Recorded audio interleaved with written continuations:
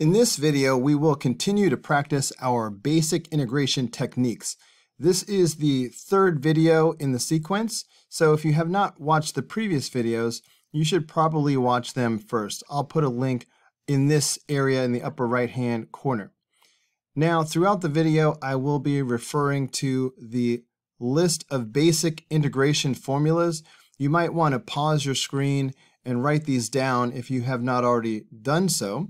So here's one set of basic integration formulas, but if we scroll down, okay, pause your screen again, here's some more. So we will be referring back to these throughout the lesson. Sometimes I will use the word integrate, but sometimes I will say find the antiderivative.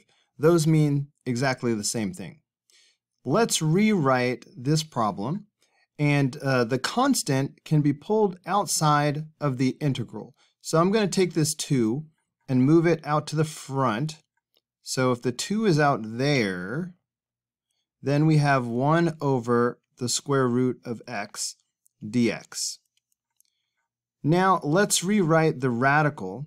This is x to the 1/2 power. So this will become 2 times the integral of 1 over x to the 1/2 power dx.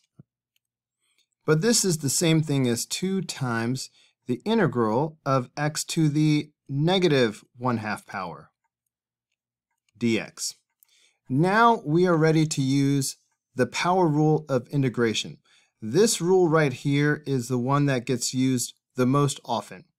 If we have x to the n power, to find the antiderivative, we will increase the exponent by 1 and then divide by that new exponent.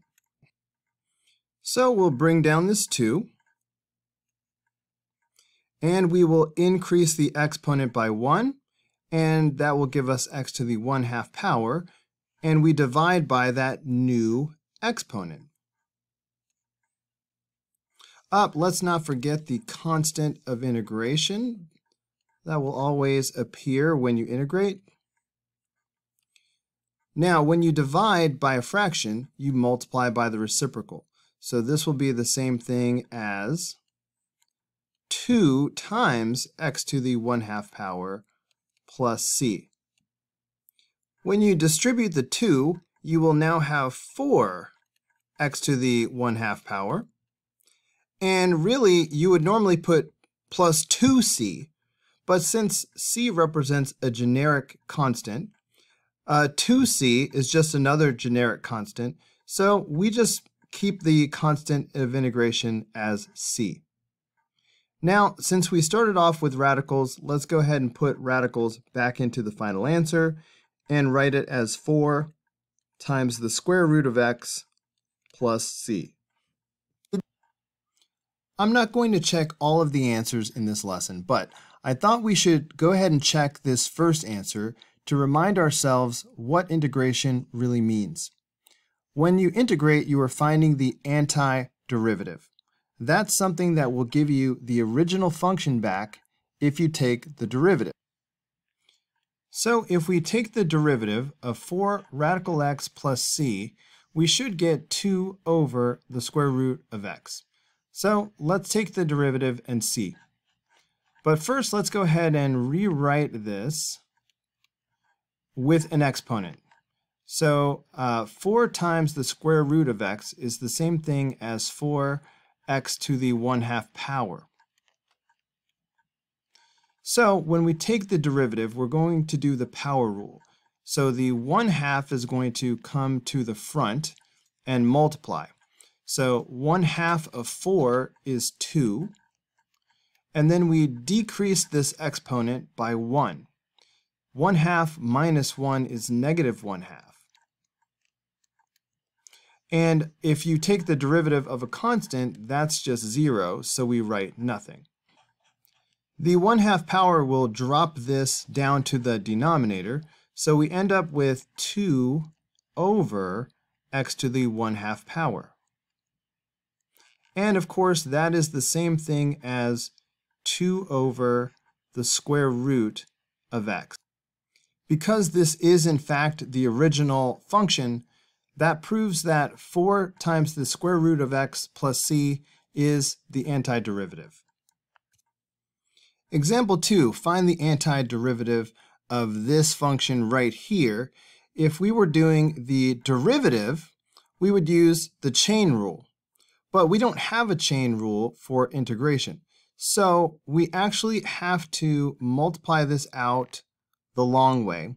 So t squared plus 1 squared is the same thing as t squared plus 1 times t squared plus 1.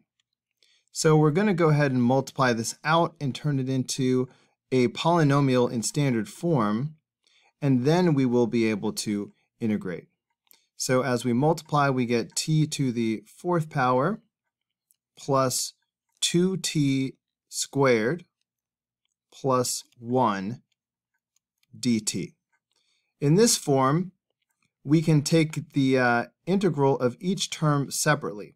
So the integral of t to the 4th power, we will use the power rule of integration and increase this by 1, giving us t to the 5th power, and then we divide by that new exponent.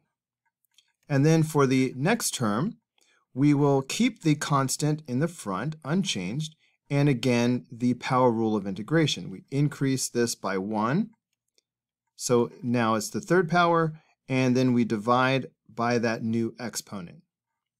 And finally, if you take the integral of 1, you get the variable.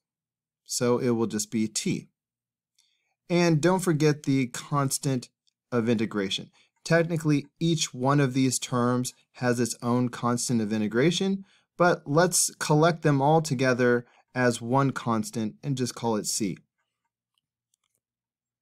It's very common to write this as a standard form polynomial with the fractional coefficients in the front. As you look at example 3, remember that a plus b over c is the same thing as a over c plus b over c. So this will be the same thing as the integral of x to the 3rd power over x squared plus 3 over x squared. Now, when you divide with variables, you subtract the exponents. So we will have x, 3 minus 2 is 1, so x to the 1 power is simply x. And then we will have 3x to the negative 2 power dx. As you integrate, you can integrate each term separately. So first we will use the power rule for the first term. We will increase this exponent by 1 and get x squared, and then divide by that new exponent. And we will also use the power rule on this second term. So first of all, the constant in the front just stays sitting there in the front. And we will go ahead and increase the exponent by 1. When you add 1, you get negative 1. And then you divide by that new exponent. So we divide by that negative 1. And then here comes the constant of integration. So cleaning this up a little bit, we will have 1/2 x squared. Okay, this negative 1 that we are dividing by will make this positive 3 into a negative 3. And then the x to the negative 1 power is going to put the x in the denominator as 1 over x plus c. Or you will probably see it written as simply 3 over x. Take a look at example 4. Let's start by rewriting this radical as an exponent. So we could write this as the integral of x to the 1/3 power times x minus 4 dx.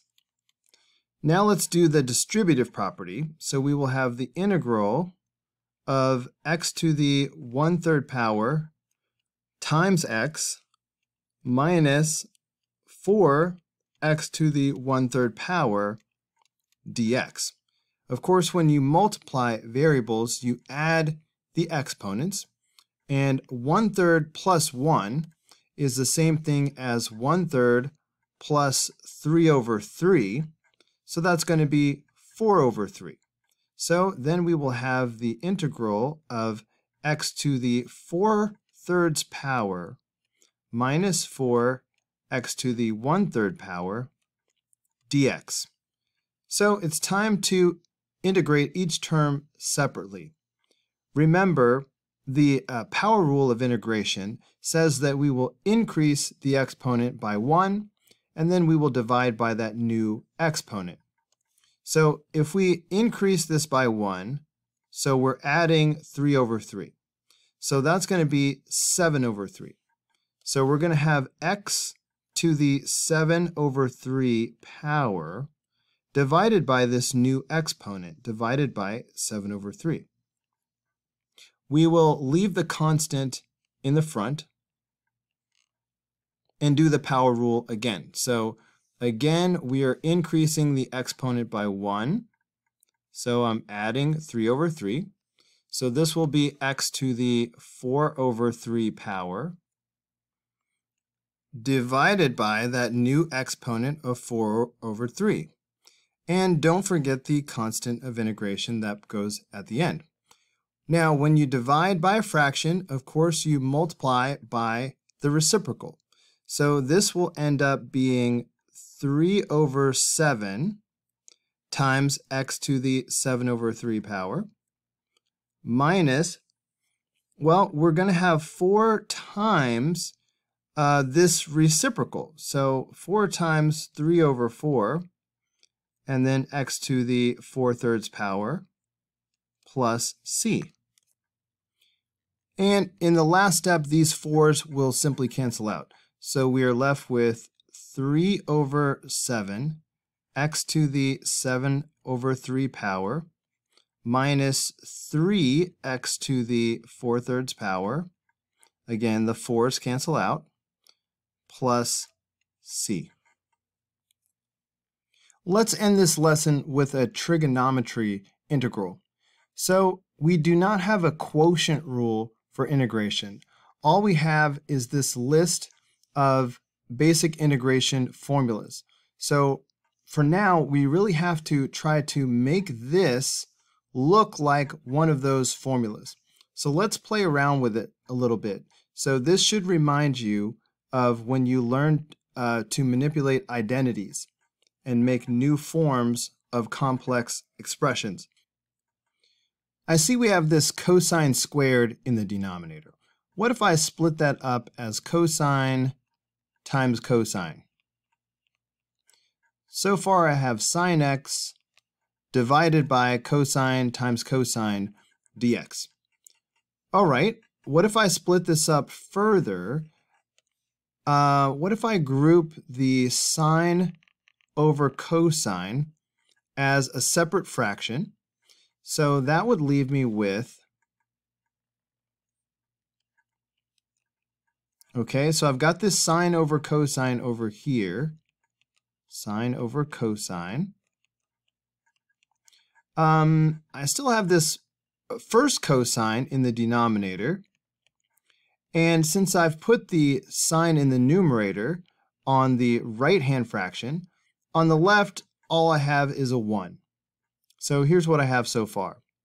Well, 1 over cosine, that's the reciprocal of cosine, that is secant. And then sine over cosine is another way of writing tangent. Okay, now take a look at your list of basic integration formulas. Do you see this anywhere? All right, take a look right here. We have the integral of secant tangent, and that equals secant x plus c. So here we have the integral of secant tangent, and that's going to equal secant x plus c.